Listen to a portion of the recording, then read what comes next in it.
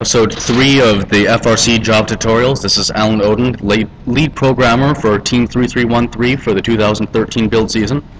This episode we will be covering Jaguar and Victor motor controls. From a code standpoint, they're pretty much the same thing. They're both defined the same way as most other objects.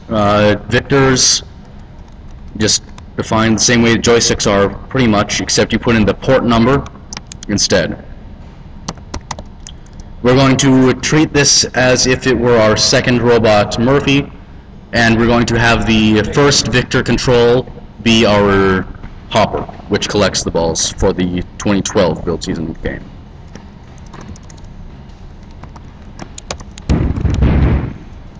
I apologize for any background noise. We are actually down in the shop today recording.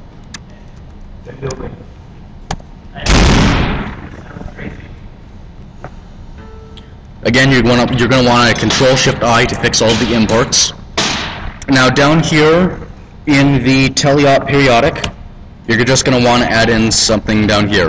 Now we're going to set this up using our secondary joystick, which we're calling shoot stick. And we're going to have it so that when the button number 1 is pressed, oops, that's wrong code there.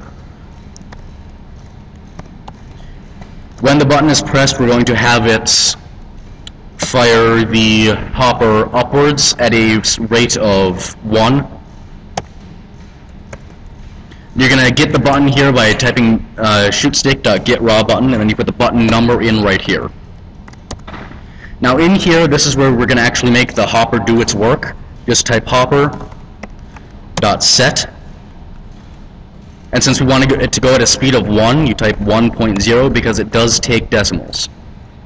Now, we also want it to be able to go backwards. So we're going to have button 2 make it go backwards. You're going to put an else if, which means that if the first one is not happening, the second set here will instantize. Again, you're going to want to do a get raw button, but for button 2. Now in here, it's pretty much the same thing, except we're going to want it to go backwards. We're going to put a -1.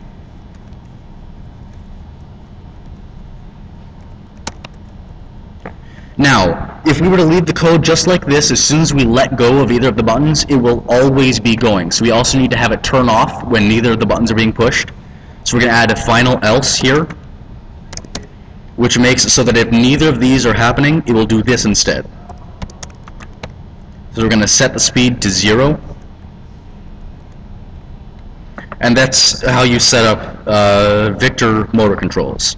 Now, Jaguar controls are the same thing from a coding standpoint, except instead of Victor, you put Jaguar.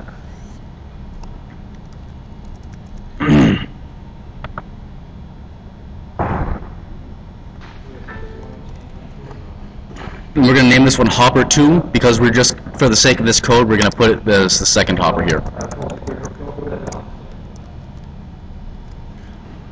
Now, something I actually forgot to mention up here, these are the same ports as the drive control, so you want to make sure it's not overlapping. We're going to map this to port number 5 and the Jaguar to port number 6. Again, you're going to want to fix all of your imports. Now, just to show you that it's pretty much the same thing, if we were to use a Jaguar control instead of a Victor, it's all of the same options here, so it's again, you just set the speed. I'm not going to put in all the code again there because it's going to take up space. Now from here, if you were to push either of the buttons, it will make the hopper go, but when code gets a little bit more complicated and you might need to alter some of these numbers a little bit, it's going to get a little annoying to actually find everything. So we're going to want to add in a variable up at the top here. We're going to call this hopper speed. We're just going to have this equal to 1.0 because that is the speed that we have it at right now. Now, when you're creating floats, you would need to add the letter F after it to let it know that it is a float and not a double, which is a different kind of number that uses decimals. Now down here, we're going to change this from 1 to hopper speed. And down here, from -1 to negative hopper speed. Now, we're doing this, like I said before, so that if you have to change one thing, you don't have to go through and change everything. Say one is going way too fast and it's making too much noise and it's concerning. If that's going too much, just drop to 0.5, and that's changed the speed for every instance that it is using hopper speed. You want to save here.